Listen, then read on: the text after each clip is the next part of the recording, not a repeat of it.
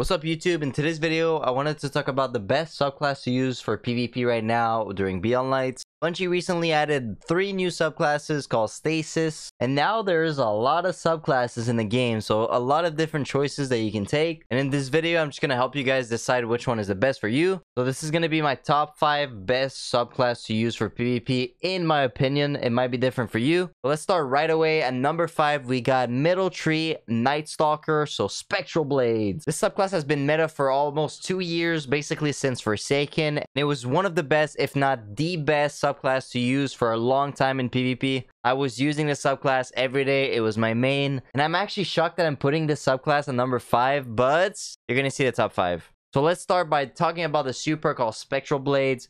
This is one of the best super that you can use. It is fast, it's consistent, like it's not whiffing, and the super lasts forever, so you can get multiple kills. It is also easy to kill other supers with this one, and you're invis, so people don't see you. So if I was doing a top 5 best supers in Destiny, this one would probably be number 1 or 2. Like, I actually feel bad when I use this super in quick play. Like, it's that good. Another really good thing about this subclass is that you actually have good grenades: spike grenade, vortex grenade, void wall. This one is my favorites because the synergy with the void wall grenade and the smoke grenade is awesome in my opinion. And a lot of people don't know, but you want to throw your smoke first and after you throw your grenade, so it's going to be faster. We call it the wombo combo. And like, if you have those 2 abilities, you're basically guaranteed a free kill. Also, another perk that people forget about is Flawless Execution. I know Bungie nerfed it, but it's still a really powerful ability. Basically, if you crouch, all your precision kills are going to grant you invis and true sight, so you're going to see people through walls, and it's increasing your melee range. I highly recommend using the subclass if you don't have Beyond Lights. But if you do have Beyond Lights, you can use this super in the number 4 spots. It is the new Stasis Warlock subclass called the Shadebinder. When Bungie released this subclass, at first I thought it was going to be broken, and I thought it was going to be the best subclass to use in the game. But I'm putting it at number 4 now because Bungie nerfed the melee, and they also nerfed the cold snap grenade.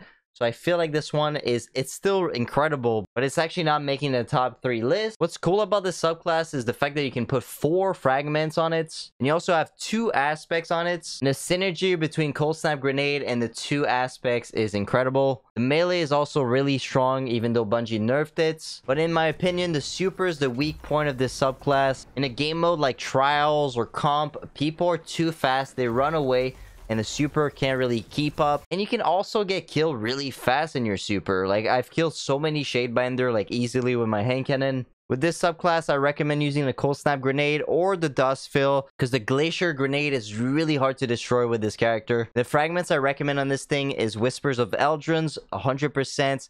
You gain bonus damage, and we all know that we're stuck in a 120 meta, so all those 2 taps are going to be really nice. And after, I like to put Refraction, Shards, and Durance. So for the number 3 spots, we are staying on the Warlock. It's going to be the top 3 Dawnblade. Just before Beyond Light, this thing was just everywhere. It was the meta, and I still think it's really strong in the game. When Bungie starts nerfing Stasis a little bit, I think the Dawnblade is gonna go back on top. So what's so special about this subclass? It's the fact that you can go super fast. You got an Icarus dash. Just this one little thing here is making a subclass incredible. It is probably the fastest subclass that you can use. You also have a melee that tracks and that can kill across the map, so this thing is pretty nice too. And you can pair this melee with an exotic called Karmstein, so every time you get a kill with that melee, you can regen. So that is a really solid build. That's not it. You can make plays by floating in the air by just consuming your grenades. Like, you can find some crazy angles, just float in the air, and every time you get a kill in the air,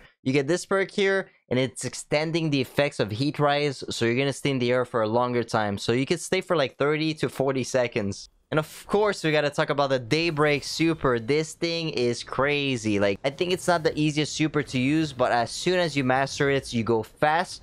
It lasts forever. You can kill multiple people across the map. It's easy to bait other supers. Like, this thing is really good. And a lot of people get confused with the grenades. I recommend using the solar grenades, so if you play Trials, you can block reses. And it's just overall the best grenade for this subclass. Definitely Healing Rift and Burst Glide. So this subclass is taking the number 3 spots. So for the second place, we got a good old Titan Behemoth Stasis subclass.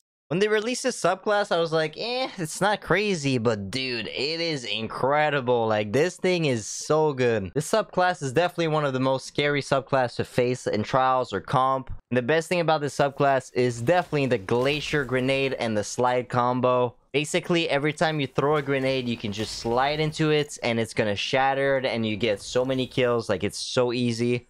And plus, you can pair that with a fragment called Whisper of Fissures.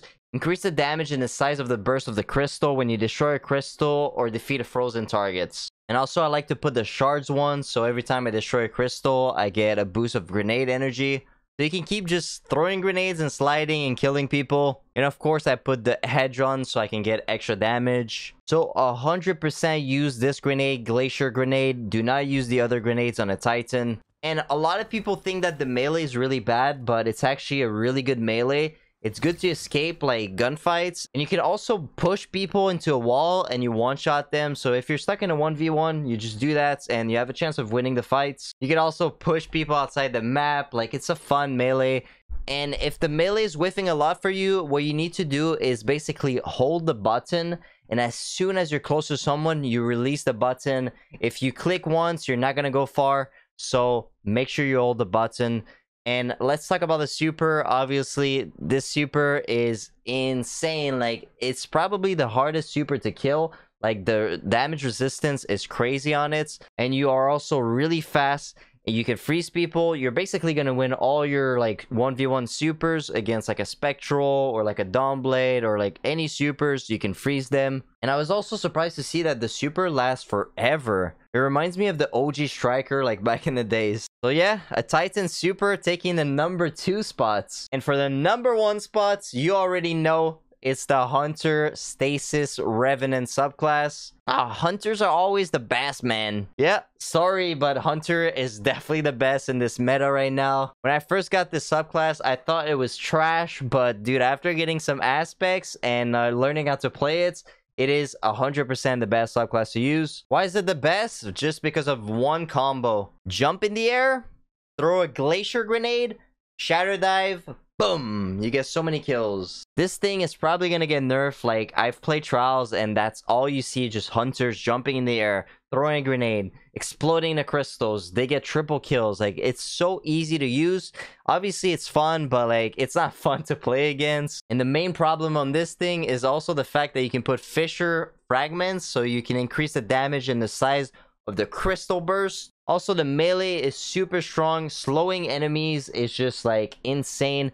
You basically reduce their handling, their aiming down sight, their accuracy, like everything. You can also throw the shurikens really fast, so sometimes you can freeze someone instantly. You can also get lucky and get a lucky bounce on the wall. Boom, it's slowing down someone. You push them. It's so fun to use, but it's also really powerful. And that's not it. Slowing down enemies is your best way to win a 1v1. And boom, we got the dodging slows nearby targets stasis aspect. So overall, this subclass is pretty broken. And even though you don't have a roaming super, this shutdown super is so good. Like, there's no point of using Blade Barrage or Tether. If there's a super in front of you, you can just shut down the super easily with this thing. You can freeze 2 people, turn around, throw your little tornado at someone, triple down. Like, it's so powerful. And after you freeze someone, you can get the bonus damage. So overall, like, this subclass, like, I'm a Hunter main and I'm saying it's so good. Bungie's probably gonna nerf it. I know some Hunter mains are gonna be sad in the comment section after this video, but this thing is just way too good. And for the exotic, you can put Stompies. Warmusk is still really good, and Bacchus is also good. So that's it for the top 5 best subclass in the game. You guys decide which one you want to use. I hope you guys enjoyed this video. Make sure you drop a like, subscribe like always. The goal is trying to get 100k on YouTube. We're gonna get it one day. Thank you for watching, and I'll see you guys in the next video. Peace.